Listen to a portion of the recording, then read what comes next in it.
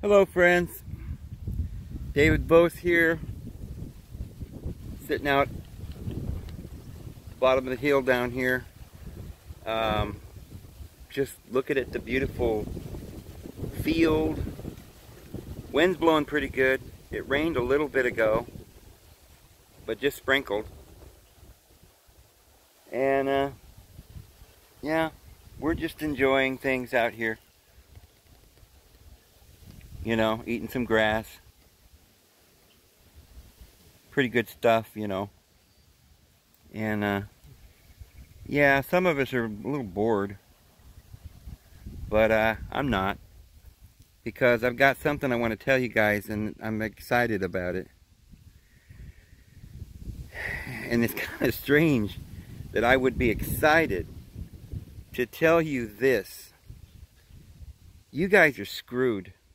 Man, oh man, you have no idea how bad you're screwed. I know. I'm supposed to be uplifting and encouraging. And I'm gonna do that. If I can talk over this wind. I don't know what bad this is gonna be. Whether you'll be able to hear me or not. We're gonna keep on keeping on here. Regardless of how bad the wind gets, because there's nothing I can do about it. And we're going to hope that it's that the sound is going to be all right. Well, yeah, this video is going to be encouraging and uplifting. But let's say that you're at the bottom of a well and you're stuck and you can't get out. And let's say you've been down there a week and you know that you can't last much longer. You're giving out and you got to get out of this darn well. And you're all alone, you can't get yourself out. Well, what you need is some uplifting situation. You need to be lifted up. Okay? And that's because there's a purpose here. You need to get out of the well. That's the only thing on your mind. You got to get out of the well.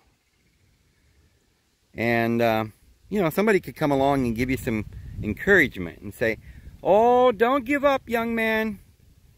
Young lady down there in the well, don't cry. We love you. Well, that's nice that people love you, isn't it?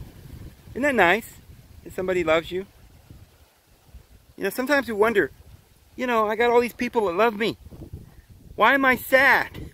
Why come I don't feel right? Something's wrong here. But I got, you know, my family, my children. Some of us do have families. Some of us have money. You know, we can go to the store, buy groceries. We're not suffering. But we still don't feel good. See, you can tell that person down there in the well, man, you're so beautiful. Wow, look at you. Even down there in that well, you look beautiful. You know, what are you doing with your skin tone, man? You've been you go out in the sun lately and getting some good fresh air and eating correctly because you look good. You know, that person that's in the well is going to look up at you and think, man, yeah, I got to get out of this well. I don't, you know, this is really just discouraging me. You think you're encouraging me, but you're not, because basically what I can see from this conversation is you don't know just how bad it's been down here. I've been down here a week and I can barely hang on. And all you want to do is talk about how my skin looks or you know, how wonderful you think I am, or how much you miss me, or whatever. I just want out of the darn well. And that's the only thing that's going to make me feel better. So some of us are in a well. Well, no, I take that back. Friends, we're all in a deep, deep cavern of hell. I don't care who you are. If you live in this world, you're in hell. And don't give me this baloney that you're just so happy and so blessed. Because gravity's weighing you down. And that's for everybody. You know, you can't fly. You don't get to fly on this world. You got to make a trail. You got to beat the trail down. You got to kill all the snakes. You got to get rid of all the bugs. You say, well, what are they putting fluoride in the water for? They're trying to kill us? No, there's some bacteria in there that'll kill you, though. And sometimes when you're out in the woods, you got to carry a little kit to make the water drinkable, and it's a little bit of bleach. Put that in the water, so many parts per million, and you know, you can drink the water. No, it'd be better to have pure, fresh water, of course. But you're drinking stagnant, nasty, bacterial-infested water. And you gotta have water. That's why they cure the ham with all those terrible chemicals. Because if you didn't do that, thousands of people would probably die of trichinosis or something every year.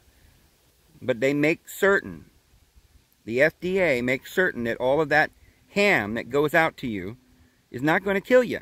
And so they have to cure it and make sure it's not going to be spoiled or doesn't have salmonella or something. So it's a rough world, friends, man. I mean, you know, you might die from what you eat. You know, you might be lonely for no reason at all that you can even think of. But then again, there's probably plenty of reasons why you're not happy. You got bills pressing. They've just lied to us about so many things that when you start waking up and finding out that you can't even get the truth when you turn on the television, and that they're pitting one group off of other groups, and they're forcing us to live alone. They're making it difficult. The only way you can find a girlfriend these days is to go on, somehow, I guess you go online and you put your name and your height and, you know, your likes and dislikes, and you put a little sexy picture on there and you smile and take a little selfie, you know. It's a real ridiculous, right? The way we pose in all these kind of strange poses and put our picture up there and hope that somebody will text us back. But it's getting to the point where it's basically just a pig in the poke. I mean, you don't, you know, you're going to put yourself on one of these dating sites and people are just looking at pictures. They don't know who you are. So they say, hey, how are you? You want to go on a date? And you're like, you don't know who this person is. And, you know, you got 15 other people. They're just after one thing. And yeah, it just seems so meaningless. You don't know these people. They live in entirely different states. You don't want to meet somebody who lives in your town, because right then and the word's going to get around that you're doing, you know, that you're meeting people, and of course you're going to be embarrassed. I mean, the whole system, it's impossible. I mean, it's not like it's impossible, but it might be almost impossible to find true love. You're going to be alone. You're going to have a heartache, right? And if you do find somebody that's your best friend, why, baby? What are you doing? Huh? I got a best friend here. No, don't get up here. No. No, babies. I'm trying to do videos. Now they all want up here. Well, if you ever did find your best friend, I mean, wouldn't that be nice? I mean, some of us have done that, and that can be one of the most amazing blessings that a person could have in this world. So there's some good things in this world. You can have a good meal. Man, that tastes good, right? You come home from a long day and have a glass of wine and relax and, you know, have a good conversation. There's good things in this world. But it's fleeting.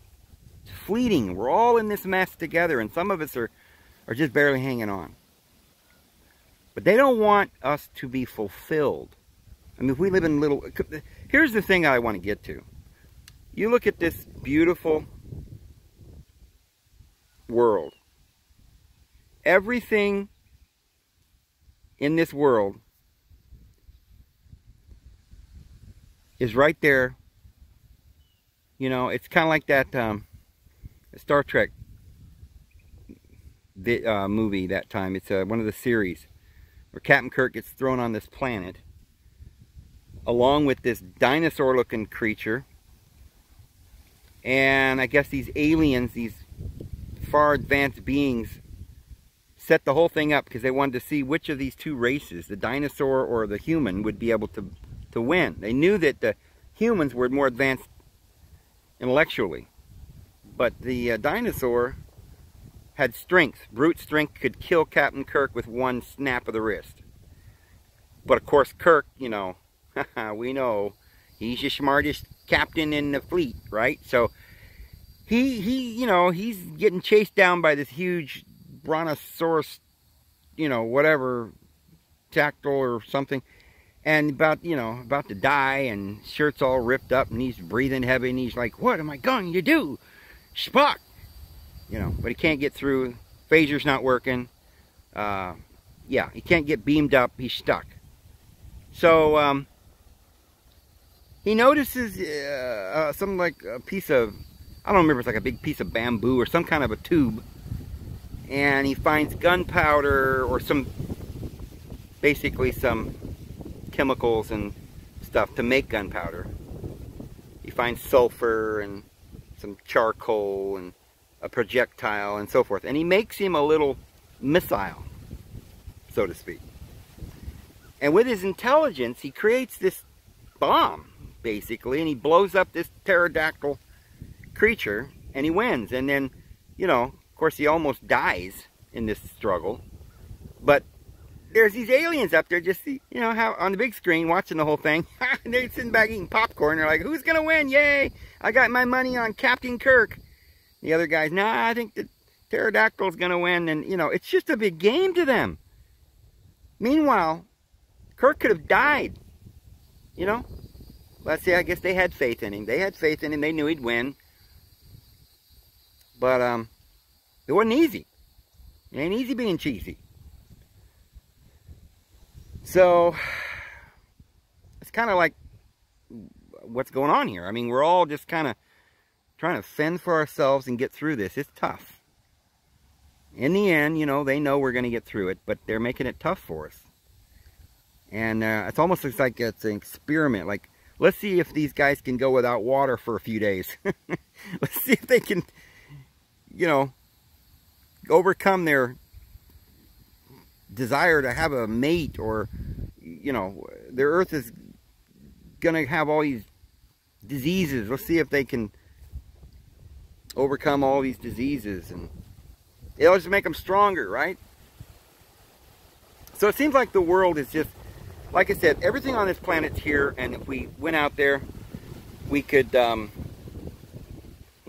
everything we need. There's berries, there's nuts, there's food everywhere.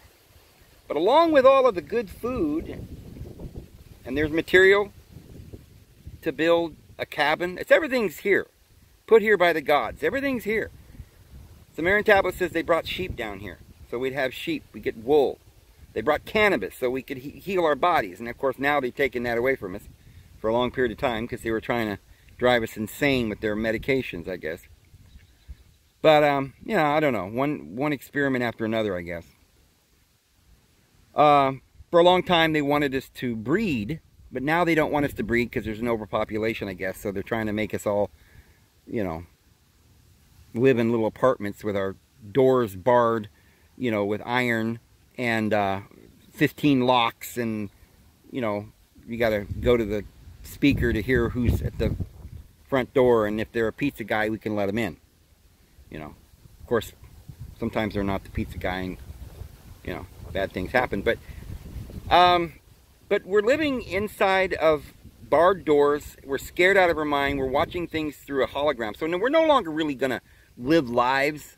It's like we've reached this pinnacle where we've gone through all these lives, and we're far enough advanced that now we're going through the last course. It's kind of like a sit-down course where we sit in front of a television and we watch all these various different kinds of lives that are fantasies. You know, we watch E.T. movies and sci-fi what-ifs and whodunits and thrillers and all these, you know, shows like the Black Mirror, just crazy fantasies, and like almost like as if we live 1,000 lives sitting in front of our television on the sofa, experiencing love, not real love. It's like they don't want us to have anything real right now. We're more or less just experiencing all these different emotions, like we're on a doctor's gurney, and they've got needles in us, and they're trying to see if we'll respond to that emotion. let's kill somebody right in front of him, but it's on screen, but it'll be like it's real. Our blood pressure will rise, you know. The doctor's got the stethoscope and he's checking us out, and you know, and yeah, we're about to lose our minds. So we'll put some drugs, see if that works, and they're experimenting on us. Just like when they first came here, and I guess they spliced some genes together and made this little thing called, you know, the human species, right? Which is basically the same as the Nibirian species, but slightly different. And then they had some trouble, and you know. So it's been a long experiment, and I think it's like winding down because of the way the population has increased in the last 100 years. The world wars, the fact that we can now kill ourselves many times over with nuclear weapons and chemicals and biological weapons now, and they're using it on us. I mean, these vaccines, you know, what are they? We don't know. Why are there all these epidemics in Africa, right? In these countries, they go and they vaccinate them, and then 10 years later, they all come down with HIV or Ebola or something, and then they make these, before they even, this thing spreads, they've already got a patent on it, right? They created it in a test tube, and then somehow or another it starts spreading malaria. Or is that, did we invent that? Is that some, come on, if human beings brought sheep so that, I mean, if these aliens brought sheep and they brought cannabis and they brought certain things to this world, kind of like when you're somebody who goes from place to place, like a vagabond, you know, you put your wagon together, you hitch up your horses, and the sheep walk behind you, and the dogs, you know, kind of herd them along, and inside the wagon you got all your clothes and your beans and your salt and your flour and things, and your pans and pots, and you know, pictures and memorabilia you take with you, and you go to another place down the road and you set up camp. But you bring your stuff with you because you can't live without the seeds. So you can plant them in wherever you go. You got to plant a garden, so you bring the tomato seeds and the potato seeds and the zucchini and the onions, and you bring the sheep and the dog and the chickens, because what would you do without the chickens? So you bring that with you. Maybe horses, camels. You know, this, like we talked about the Scythians and the Mongolians and all these different cultures that used horses. They depended on them, and they had to build a place to live quick. So they learned how to build teepees and huts. It's much like they all kind of did the same thing. It was common knowledge how to survive. It was handed down, this information. Well, now we're lost. But you see, it's all out there. We could live in this world just beautifully, and we'd probably, I mean, if you had a little community, then nature would provide that you'd have children, and there'd be a boy, and there'd be a girl, and there'd be a boy, and there'd be a girl. So there'd be about half girls, half boys. They'd all pair off. We'd all have mates. We wouldn't be sitting around being perverted with all kinds of weird concepts and thoughts on television that just kind of like drugs that drain our bodies and our emotions and our willpower. And, you know, we're put into a position where there's not much. All you can do is go to work every day and come home. You sort of burn out, and you want to just drum out with drugs and caffeine and, you know, whatever these Dayquil or whatever you can get a hold of, just so, you know, somehow or another you can go to sleep and, you know, get up and do it again, because you got to do it for your children. But you're not happy. But you see, that's not the way it was supposed to be. I'm not saying it was easy. The whole world's been an experiment from the beginning. But originally, they put it all out there for us.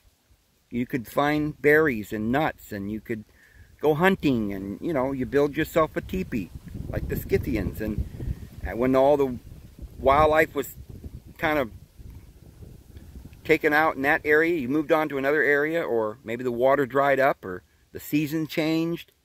You moved on where there was greener pastures, and you frolicked in the daisies and the, you know, the fields, and you were happy. But yeah, there was always the possibility that you'd go over that next knoll and get to a river where there was these things called ticks and mosquitoes and bugs of all kinds, scorpions and snakes. You'd get bit and die. And, you know, therefore we had songs like Darcy Farrow, where the river runs down through the Carson Valley Plain. You know, sad song. Some guy loved his girl so much, you know, they wrote a song. And this, you know, they wrote songs like this all the way back. I mean, there was these stories, these romance stories that goes back to King David, and this goes all the way back to the Sumerian tablets. These stories about how there's struggles between brothers, even between nations. There's wars, there's battles, and we fight them, and we're trying to get through. But it was a lot easier. All you had to worry about was fighting the elements, the physical elements. But at least you were in a little village, and the natural order prevailed. You paired off with one of the individuals there. You grew up with these people. You became best friends. You didn't marry some strange woman that was on the internet, but you married your best friend.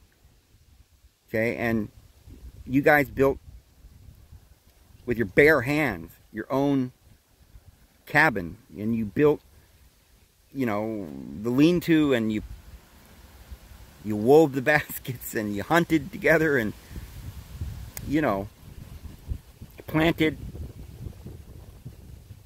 and it meant something to you, that house. You know, it wasn't something, a mortgage from the bank that you could just, you know, go out and waste and throw it away and then go out and get another mortgage and declare bankruptcy or whatever. But no, this was your sweat, blood, and tears. You went out there and you did it for your children. You worked so hard, and when you were done, you were so proud because you had this beautiful balcony, and up over the balcony you had these big elk horns. You shot that yourself, right? You fed your family. You were a man. And you had these beautiful children, and they were happy, and you were so proud of yourself that you kept them alive through the winter. Yeah, it was tough, but, you know, there was so much glory involved, right? Riding bareback on a horse, hunting down a buffalo, and, you know, those are memories you're not going to get back. Man, that's, you know, we don't get that. The closest thing we got today is getting in the back of a Jeep, you know, and going out mudding or something, right? That's fun. Take the top down and get a little mud in your face, right? If you get stung by a bee or a snake, you go to the doctor, and it's all one day, and you're back to work. Back to that drum of work, and depressing, and pretty soon you're back on medications or whiskey, right? Or you're smoking. Because what's the point? You know, if you don't smoke and you don't do whiskey, what? You live 60 years? You do whiskey and you smoke, what do you do? 70 years now? 80? The most? Yeah, I can almost see why you do the whiskey. Let's get off this stupid high horse, this propaganda that some people are evil. How dare they? Just a bunch of gluttons. Well, you're all a bunch of gluttons. We all are. We were bred to breed. We were thrown down here in an environment, and from the time immemorable we had our masters cracking the whip. It was never ours, unless you were somehow able to overcome the propaganda and get yourself out of Egypt, right? Or get yourself out of Babylon over the 30-foot wall, through the woods and over the creek and beyond the hills, where you could go, you and your wife could go find a new life, and maybe it was cold, and maybe you had to go all the way to Siberia to get freedom, right? Where there weren't any soldiers or armies. You could find a little place there where you could be free, right? And you weren't, well, but, you know, sometimes that was worse than being a slave, because you're out there by yourself, the winters are hard. So it's always been a bunch of choices, and it's choices now. But somehow or another, we're, just like most people in those days lived in those walls, behind those walls in Babylon, or over there in Assyria, in those city-states, you know, Akkad and Jerusalem or somewhere. They had to live within the city gates and go by the religion of the people and worship the gods that you were told to worship, and, you know, and keep the laws. Whether it was the law of Moses or the law of Hammurabi, it was still, you know, 2 camels and some myrrh and some frankincense would buy you 1 slave girl. That it was the same garbage, right? It was the same. If you had a good pedigree and you could get yourself in the army and you could get through a couple of years of not dying, perhaps you could be a commander and not get yourself killed and start living a little higher on the hog, and right, you know, you thought you were getting somewhere. Well, you weren't. All you were was a higher grunt. That's the way this world's been. But the only way to get away from that was to climb the fence and take your girl, and you had to convince her, because she's probably going to say, nah, I want to stay here where there's food, right? They're giving us bags of white flour. This is good stuff. Yeah, but it kills you and you get cancer. Yeah, but they didn't know that. So they kept taking the tobacco leaves and rolling them, and they can smoke and drinking the whiskey. And, you know, in 1800, the biggest import was gin, right? Here in America, and tobacco and white flour and sugar, and all this stuff was killing people. They didn't know it. Heroin, whatever. So, yeah, just look at during the 1800s, people wanted to make a good life for themselves, so they got a mule and a horse and a wagon, and they took their girl and they got in the back of the wagon, and they went west, young man, and they thought maybe we'll find some gold. There was good times in history. People went west and they found some gold and they got rich. Uh-oh, that's when the trouble started. Then they thought, well, we got enough money to buy ourselves a saloon, babe. Oh, look at this. We're going to be rich. You buy yourself a whole bunch of bonnets, you know, and we'll have ourselves a big old house with maybe 3 stories, 3 bathrooms. Well, yeah.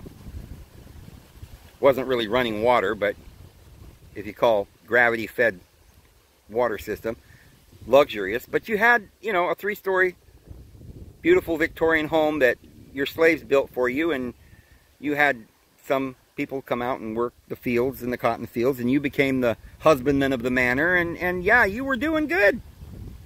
Only problem is now, yeah, you thought you were somebody, and you started cheating on the mistress, and she left you, and then she, you know, it didn't turn out good. It was a lot of trouble. Somebody died in that scenario, probably a murder or some heartache, or somebody went to the hospital or something. It wasn't a good outcome, and it never is. And so here we are, in a beautiful grassy field with flowers, beautiful oaks and elms, and wonderful, wonderful scenery. And life is better, right? Because you got a coffee maker now. You don't have to go out and grind it, you know, and it comes in a package. You just pour it in a pot and push a button, and you got coffee. Wakes you up at 9, right? With the alarm. You got this beautiful car. You love your car, right? It's better than a horse, right? That thing will go over rocks and through a creek, right? Better than the horse would, probably. So we're doing pretty good, right? But there's still all this heartache. Still all this pain. We're still dying.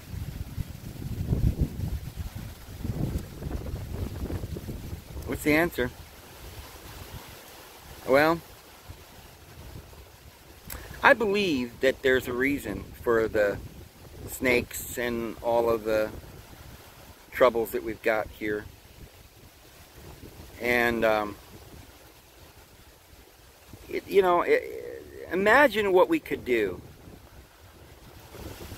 Well, what was it that God of the Bible was so worried about there in the garden? He said, Adam and Eve, don't eat from the tree of the knowledge of good and evil, because in the day you eat from it, you'll die. Well, then they did eat from it, and they didn't die. But their eyes became opened, it says. It says that in the text, right in the Bible. Their eyes became open, and they knew they were naked. They understood things they didn't know before. And they became like God, knowing good and evil. And peradventure that they put forth their hand and eat from the tree of life also, and live forever. See, it was possible. But for the God who said no, and ran them out of the garden, and cursed the ground, and cursed the serpent. He put thorns and thistles on everything, and it says it wouldn't grow anything for them. And they'd have to till the soil by the sweat of their face. And woman, you're going to start having children in pain, and you're going to labor and give birth, and it's not going to be great, you know, having those kids. You're going to be burdened with giving birth to these babies and packing them around, and yeah, it ain't going to be fun. You're going to have to be a slave to your husband and do everything he says. And I'm going to make some laws, and you better keep them. But you can't keep them, you know, you're all going to die. Because I'm angry. I am the God of vengeance. I shall repay, saith that Lord. That God. Jesus said, your father's the devil, a slanderer and a liar and a murderer. But you see, you ever thought about this? When that God came along and said, now don't make a tower, because peradventure they make a tower and they reach God, and there's no telling what they could do. There's nothing that would be impossible for them if I let them build that tower. So, this God scatters them all over the face of the earth, scatters their language, takes away their knowledge. He doesn't want them to have knowledge, because he knows what we could do if we could just be at peace, and he'd leave us alone. So I believe that the world's got all the things we need to make a beautiful paradise. You imagine what would happen if we today took all these trillions of dollars that we're spending on weapons of war. Oh, and there's 1,000 other programs and things that they're wasting all of our money on. It's going into the pockets of these fat cats. But you imagine if we took all this trillions of dollars and we just brought our armies home, disbanded the armies, and had peace. Why, even if we just took half of the money home and started, you know how we have all these parks in the country, and I noticed that every country's got these big parks. Just China and Brazil and Russia, they have these state government parks. I guess the United States started this, but they allocate a bunch of area and they say it's going to be a park. What do? They got rangers there, and they got garbage pails where you could put your garbage. There's lodges and places to sleep, and there's little wooden fence walkways to go look at the waterfalls and the hot springs and the cliffs and the mountains. So they spend a lot of money making roads and making it accessible and beautifying it and trimming the grass along the highways. But they plant in the road, in the middle of the road, on the sides of the roads, they plant little trees and flowers. But they never put fruit trees. They don't grow cannabis there so that we could have some free, you know, healing herbs. They don't plant apple trees. They never plant apple trees. Why? Because if people had food, they wouldn't need to go and be slaves and work. You could turn this earth into a paradise. We just get together and all of us could go down and plant some plums and some peaches and some pears, or some coconuts and some bananas, depending on where you live. And boy, oh boy, you know, we'd have parks. We could stock the rivers with fish. We could all go out and sit at the bank of the river and fish. We'd have food. We could help each other build our little villages and our little camps, and we wouldn't spend all this money on war, and we wouldn't be sick, because we would be, well, we've got the cannabis, we've got the good food, happiness. You know, we'd live much longer and much healthier to see the third and the fourth generation. We'd live in peace. There wouldn't be any war, because we've already disbanded the war. And what would be the benefit? All nations would agree to it, because the benefit is that every nation would have food. That's what everybody wants. The people, we don't want war. We just want to eat. We want to have family. We want our family healthy. Nobody ever wanted war. All we ever wanted was for our family to be safe. But they lied to us. Enki said, tear down that tower. Don't let them reach that kind of knowledge where they could be immortal and have peace and get a hold of that cannabis, which is only for the high priest in the tent. You know? He's going to act like a prophet, and he's going to tell the people what to do.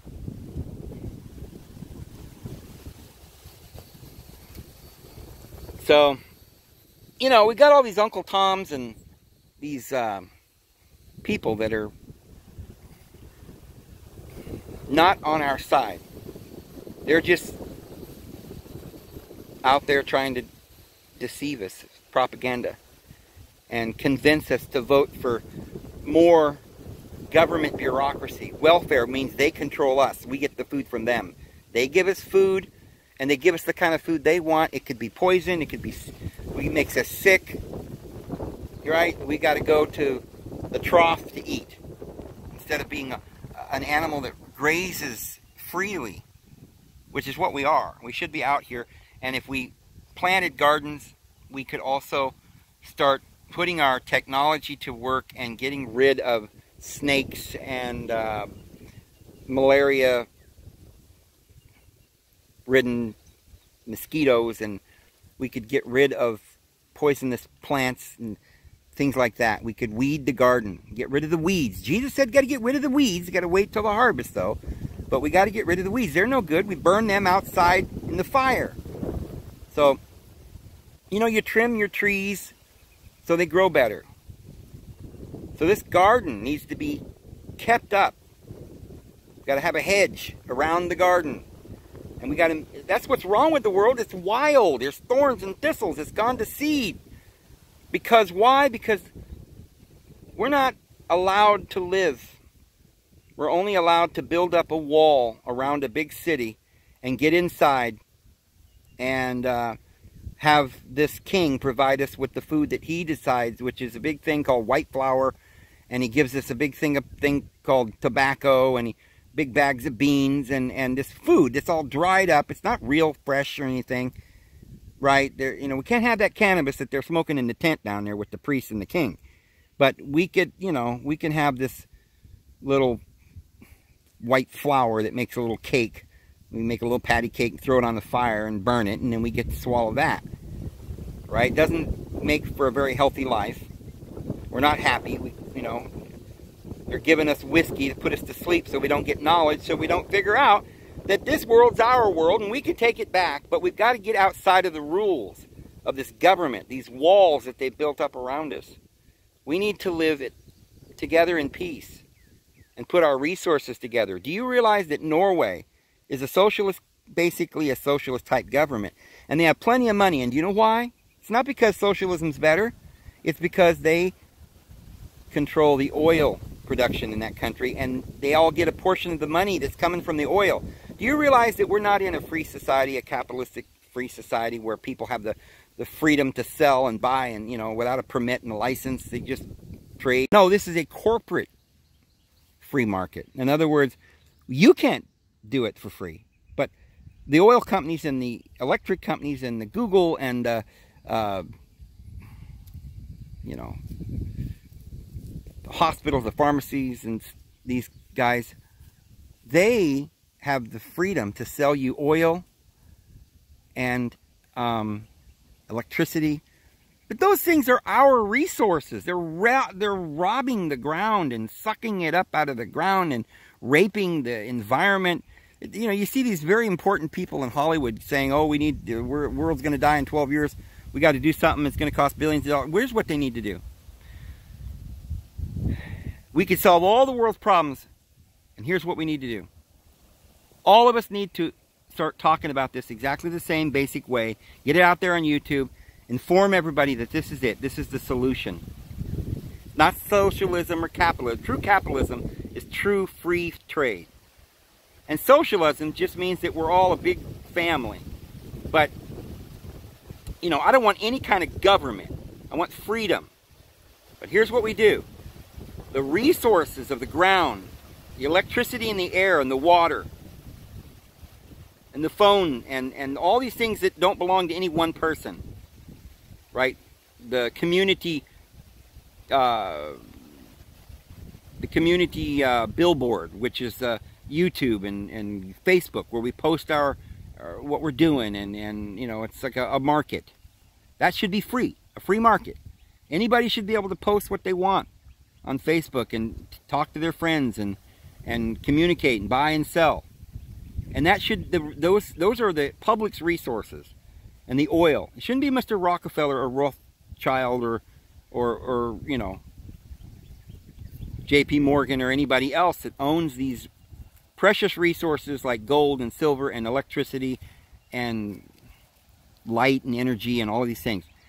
Now, if those companies, I know you're going to say it's socialism, but no. I'm saying free trade. Anything you buy, you weave a basket, it's yours. You don't have to get a permit. You can sell that basket. You can give it to somebody, trade them for a rock that they made, or they want to come help you build your house and you go help them design their car or whatever. That's free trade. But the oil is the resources of all peoples. The land, the oil, the electricity. That belongs to all of us. And the trillions and trillions of dollars that they're making off the oil, the pharmaceuticals, and all of these things. The banking system, it should be not owned by the Rockefellers. It should be owned by the people. So if we, the people, own those resources, we'd be so wealthy, like they are in Norway and Canada. They get a check from the oil. Even in Alaska, people that live in Alaska get a check. As long as they are residents, they get a check from the money they're making off the oil. But see, they're not doing that in Texas. They're not doing that in the rest of the United States. So the oil profits are going into ExxonMobil or whoever owns these companies. That money, like Mr. Amazon, I don't remember what his name is right now, the richest man in the world, Jeff Bezos, and you know, the guy that owns Facebook, and the guys that own Yahoo, and the people that own the electric companies, and the Rockefellers, and the Rothschilds, and the J.P. Morgans, and the banking system, and all this should be not owned by one family, but it should be owned by us, and the resources belong to us, and the wealth would be for us. The rest of it's free trade. Weave your baskets and build your homes and fix your cars, and your labor is something that belongs to you. But all the profits that come from the resources of the world should be the people's. And then we would no longer need to go to war. And we'd make these paradises, these parks. We'd grow fruit, vegetables, and plants. And we'd all get together and help each other. And we'd live free. And we'd rid the world of all these snakes. And all these... We'd really start trying to find a cure for disease. Which, you know... I could do a video on that. It's not what you think. But we would be healthy. Let's put it that way. The only reason we're sick is because they're trying to make us sick. The only reason that we're dying and we're depressed is because they're trying to put us in a situation where we're going to be depressed and we can't overcome, because they don't want us to wake up and realize that we could have paradise on earth. We could become like God and be immortal, knowing good and evil for ourselves. So... that's what we should be doing. We should be getting that message out to the world, and we should be working on it pronto, before it's too late, friends. Instead of all this propaganda where, oh, we're all fighting about whether or not, you know, you should build some kind of a wall, or whether we should, guys should be able to make themselves into girls, or whether men could go into little girls' bathrooms, or all this debates about whether somebody should go to jail because they talked to the Russians, or... Look, we're wasting our time. Alright? I don't believe in jails. Let's stop it. Let's stop putting people in little cages. We don't even do that to dogs. Nobody would be interested in hurting anyone if we could get rid of the incentive to sell the drugs to hurt people. Just make herbs free. Just make trade truly free, where you can live free and truly have a good life. Then there's no incentive to do bad. See, they want us to do bad. They want to control us and to have prisons and laws, and they want to base everything on fear and on trade and capitalism. But they're the ones that get to sell us everything, and we're the ones that get to work for it. So anyway, this is David Vos. I'm going to go ahead and go. I hope you guys have a great day, and we'll see you again tomorrow. Have a good one.